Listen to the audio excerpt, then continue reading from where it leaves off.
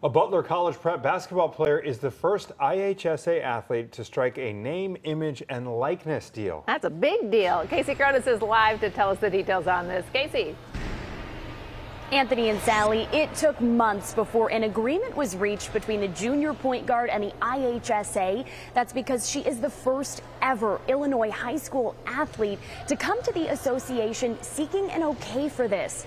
16-year-old Zamaya Walton, who plays basketball for the Butler College Prep Lynx, already has offers from 21 college basketball coaches. She's been playing the sport since she was a little girl. Walton's dad, who is her coach, surprised her with a shoot-away machine for her 12th birthday, and she's been using it ever since, tagging the company in videos she posts online. The training device allows players to run through an entire practice on their own. Well, Walton was recently approached by Shootaway with a formal deal. It took months to come to an agreement with the Illinois High School Association to ensure that eligibility rules weren't violated due to current name, image, and likeness limits. Now, the association is discussing a change to its bylaws that would increase those limits, allowing other athletes to benefit from similar opportunities.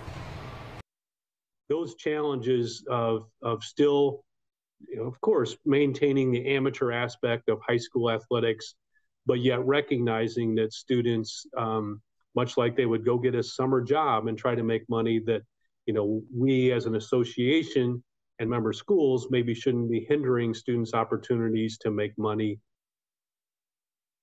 At first, it was kind of just coming like a hopefully this will work kind of thing, because we didn't know any of the rules, and they had kind of placed it, but it was like not set for real.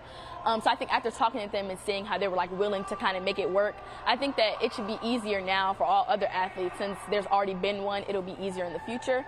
And I think that since there's so many brands and there's so many athletes, I think that anybody would be willing to give kids my age, younger or older, an opportunity to make a deal with the brand. Bylaw proposals are due to the IHSA by October 11th. Then the association will have meetings on this in November and could potentially vote on a change sometime in December. Reporting live from Butler College Prep, Casey Cronus, Fox 32, Chicago.